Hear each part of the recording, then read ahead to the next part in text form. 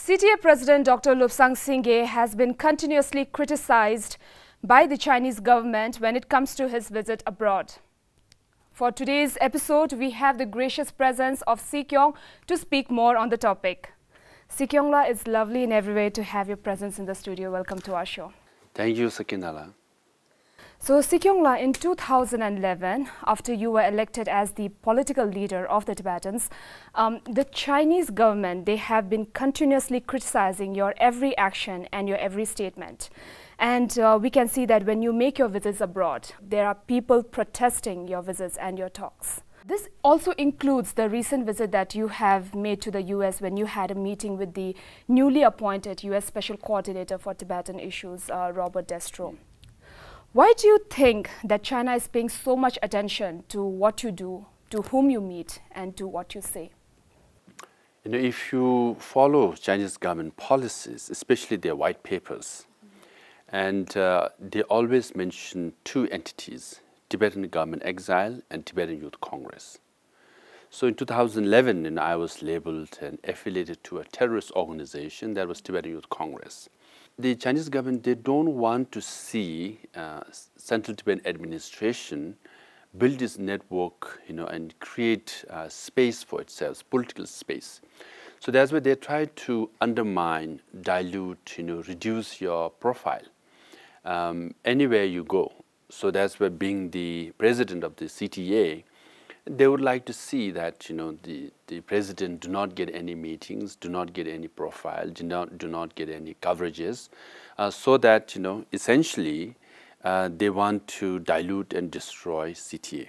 So as their plan is to convert Tibet into a Chinese province, as their plan is to make Tibetans Chinese, so they want our presence also in the international forum to be reduced and non-existent. So as they have said, their policy is to have 100% propaganda, their propaganda, to spread in the outside world, and zero propaganda to come, propaganda or information come from outside to inside Tibet. So more you travel, more you get coverage, more you get support, and the information travels back to Tibet, and that gives Tibetans in Tibet hope. And that gives them the solidarity that yes, we have our spokesperson, our representative in the outside world. So that's why they try to undermine you. So that's their effort. They try to label you as a terrorist. They try to pressure you. So during my recent meeting with Special Coordinator Destro, they officially protested by the Chinese government's foreign ministry. That shows the level of concern, and so that shows the level of pressure that they want to put. So Sikyong-la, during your visit to South Africa and also in Toronto, we have seen the Chinese students protesting, and not only did the Chinese embassy, they issued a press release condemning your visit and your talks, but there were so many Chinese students, and also there were some people also protesting your visit. So we wanted to know if they were really Chinese students, because some reports say that they were migrants hired by the Chinese government, and some also say that the officials of the Chinese embassies were seen in the protest site distributing pamphlets. Yes, two protests. One is outside the University of Toronto. They were mainly Chinese students, but they were doing at the behest of the Chinese consulate in Toronto, that we know, because they were singing Chinese national anthem. But in South Africa, so officially the Chinese embassy issued a press release, condemning my visit, not allowing to meet people. And at the law school at Cape Town, where I was supposed to give a talk, they hired 100+ migrant workers, and they stormed the campus.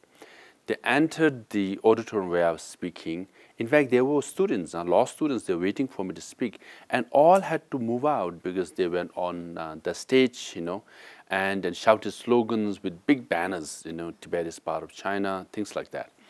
So yes, they went out of their way to hire migrant workers to protest, because next year when I went, they told me all the report. And they didn't know what they were doing, because they were singing a song, and ole, ole, ole, that's the football related song, and so that's what they do. So which again shows that the Chinese government is going out of their way to issue press release, hire people to protest, because they really want to threaten and pressurize the authorities in the university, both in Toronto and in South Africa, and this the one in South Africa is also a very prominent law school. So not only officially they protest, but issue press releases, but they go out of their way. So that means, on the one hand, it's good that the Chinese government notices the CTA's presence. The fact that they have to hire people to protest means you are making some impact. On the other hand, it also shows how powerful and how strong the Chinese government is flexing their muscle to different governments around the world. So we see many occasions where your visits and talks occur simultaneously with the visits and talks of the Chinese delegations with the officials of the same country. How many such parallel visits occurred so far? And how do you see this incident, Sikyong? You think that it is a strategy of the Chinese government that they have been planning all this ahead of your visits? I think many parallel visits, For example, I was at Ottawa. In the parliament, I was meeting a member of parliament, and he said, we are having lunch tomorrow again with the speaker. I said, no. Oh, yes, you are. And then he checked, with the mayor of Lhasa. And I said, no, I represent CTA, and the mayor of Lhasa is the Chinese government's delegation. So next day at the same luncheon place, and where the member of parliament eat, it's the same restaurant. So at the other table, we could see, a group of Tibetan-looking and Chinese officials meeting with some Canadian, officials. So it was exactly the same time. And once in Switzerland, we had an appointment around 10-something, and we were waiting at the cafeteria. As we were walking towards the parliament, we got a call saying, can we delay our meeting by another half an hour? And after a half an hour, we went back to the cafeteria. We went to the parliament. And there we saw only 2 members of parliament of in Switzerland. So it was surprising for me, because a few months prior, 5 or 6 members of parliament from Switzerland had come to Dharamsala, and they stayed for 5 days. So we interacted with them, and they all said, you should come back and we'll host you.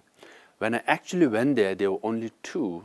Then later we found out, most likely, the Chinese delegation was in the same parliament house, convincing party leaders not to host me, So when 5 or 6 members of parliament had come to Dharamsala, 5 or 6 members of parliament should be there at the parliament to meet with me, but only 2 showed up, At the same time, the Swiss Parliamentary Support Group claimed to have, 23 or 25 members of parliament as our supporters. So when you have only 2, because when I go to US, even as senators and congressmen, I meet 5 or 6 congressmen, sometimes 2 or 3 senators at the same time. And US senators and congressmen meetings are very difficult. But even in Switzerland, when only 2 show up, you can clearly sense.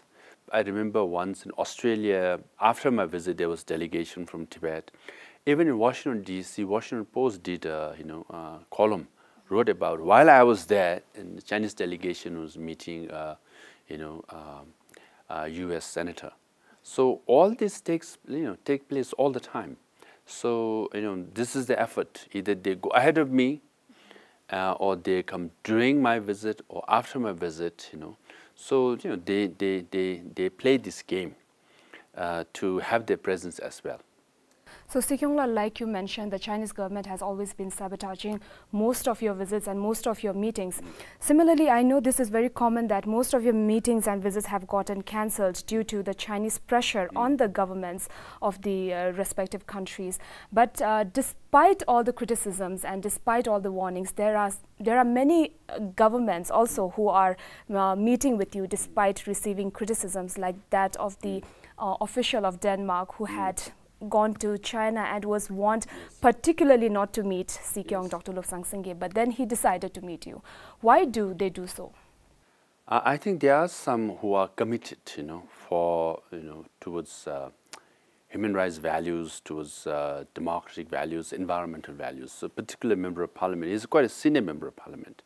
He had just come from China a week or two prior, and as I was meeting, he said, while I was in China, I was told a mid-level Chinese official wagged his finger and said, Sikyong is coming to Denmark, and you better not meet with him.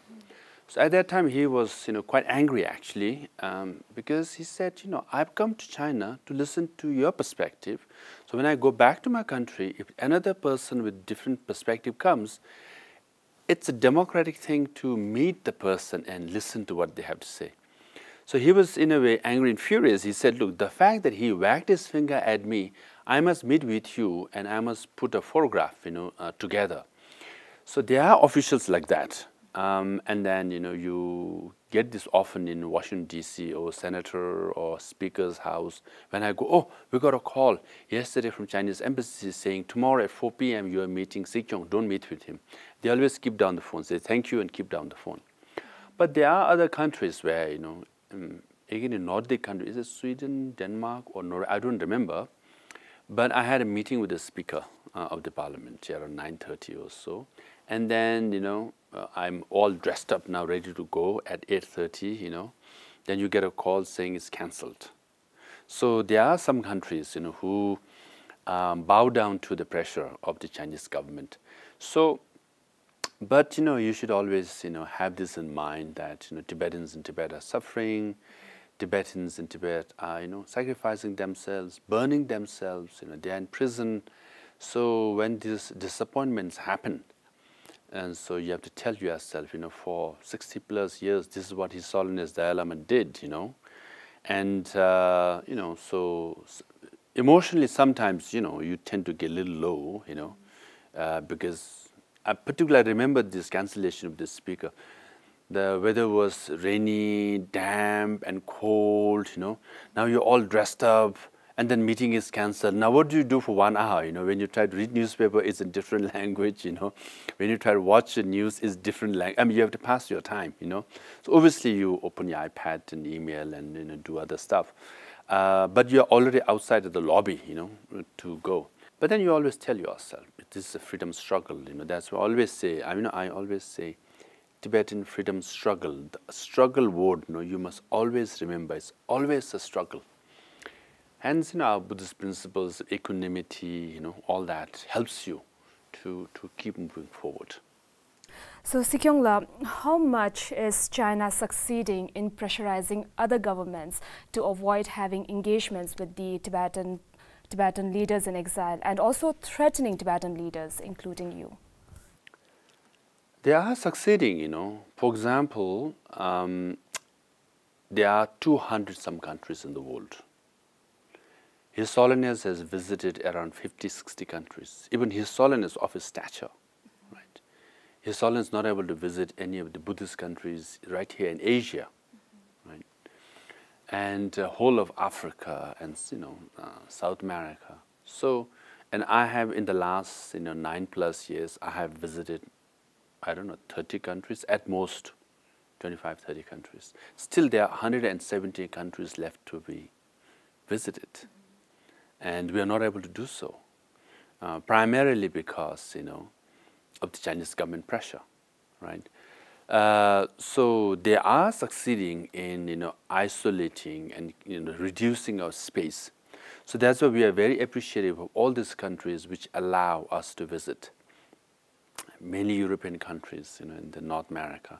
Now a few countries, I've been to Mexico and South Africa. So, we must make our presence felt. Even, a nation like Taiwan, a similar situation. They're very sympathetic. We understand each other very well. But, each time I talk to my friends there, they say, we are very worried what the Chinese government will do. And if you could postpone the meeting, our visit. And I've been postponing it for last 9 years, right?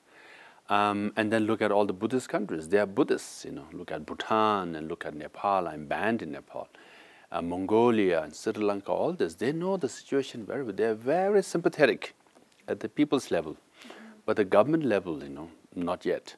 So, we should be aware. Sometimes we forget, we say, oh, because we are in a few European countries and North America, we think we are in the world. No, there are 170 countries we are yet to visit, we are yet to make our presence felt, So even these countries where we visit, meetings get cancelled. And where meetings are not cancelled, there are parallel delegation, So Chinese government is making all-out efforts. Now, in African continent, CCTV is watched equal to BBC and CNN. It's one of the mainstream media. So when they watch CCTV, their version on Tibet, their propaganda on Tibetan people, is listened to and watched and believed by many people in Africa and Latin America. It's true. So that way, we are yet, yet to make, inroads in these continents. So that has always been a challenge. So it's a huge challenge, So it's very important to protect what we have, but keep expanding. So it's always a choice. And as a Sikyong, I think I am one Sikyong who must have traveled the most. But still, I've managed to cover only, 25 to 30 countries. Yeah, that's like, 10–15% of the, world. So still 80–85% is left. Yeah. So Sikyong, speaking about the recently arrested spies, we can see how China is conducting spy operations in the Tibetan communities in the US, Sweden, and also here in India. So how should we Tibetans stay careful and stay alert in such matters? Yeah, we have to be very, very alert. Chinese government is already doing, multi-pronged strategies. And one thing is pretty clear. So all those countries where we have not visited, they have put so much pressure by, having trade relationship, economic relationship, diplomatic relationship, which completely prevents us from visiting. Those countries where we visit, they have this, pressure and parallel delegations, things like that. And then wherever we are, Tibetans are in different countries, they have spy networks now. So one in New York was arrested. One in Sweden was not only arrested, but recently the court also decided to deport him. Government wanted to deport him, right? And we have few suspects in Australia. Clearly, they work for the Chinese embassy. And in Nepal, yes, Chinese spies, Chinese presence, Tibetan Chinese spies are also very strong. And they are trying to make inroads in in India as well. It's very difficult to have their own presence. And then recently there was a case in Brussels where the Belgium government took a step to file a case against the Tibetan. And then Swiss government is also clearly looking into it. And in Paris, in the Netherlands, so wherever there are Tibetan communities, Chinese government is making efforts. And that's why I always tell Tibetans to be careful. When you go to the Chinese embassy, when you meet the Chinese, you have to be very, very careful. You might think you're doing this to get your visa and to go meet your family and friends in Tibet, which you should, because you should go meet your family and friends because you are from Tibet. But you have to be careful because they should not be using you, mainly because all these governments are watching. So that's why the New York case, and the Sweden and Brussels, all this are happening. Now, even in India, we had the Charlie Peng case, right? The arrest. And Rajiv Sharma, an Indian journalist, writing critical articles about His Holiness Dalai Lama and His Holiness' relationship with Sikyong. He wrote that. And many Tibetans shared, that article, that His Holiness and Sikyong has some issues. They shared. And then they also look, Indian journalists, India media is writing the story. So there must be some issues, between His Holiness and Sikyong. And these are some, even former government officials, some showed me. So, we are taken for a ride. We are fooled and we are cheated, So we have to be extremely careful. Chinese government tentacles are everywhere in the world, including in our community, within our own society. So, and this is part of the game, and we have to be extremely careful because we are vulnerable. So, that's why I always say, be very careful and be very vigilant And whenever you read something in social media, don't start sharing it because it's sensational, because something, you know, disturbing, you know. Don't. Just read it carefully, sit on it for 24, 48 hours, analyze it carefully, and then take the next step of sharing. So yes, I think we are vulnerable, you know, from within, from outside, political pressure. So we have to be very careful. Yes, Sikyong, despite all the challenges and all the criticisms and all the inconveniences that the Tibetans are facing in exile and also inside Tibet itself, we have still not lost hope. And also we really hope that there will come a day when all the Tibetans in exile and the Tibetans in Tibet will unite. Thank you so much, Sikyong, for speaking to Tibettv. Thank you. That's our dream, and that's the aspirations of Tibetans in Tibet. And hopefully that day will come very soon. Thank you, Sakina. Thank you so much for watching, and see you in the next episode of In Conversation with Tibettv.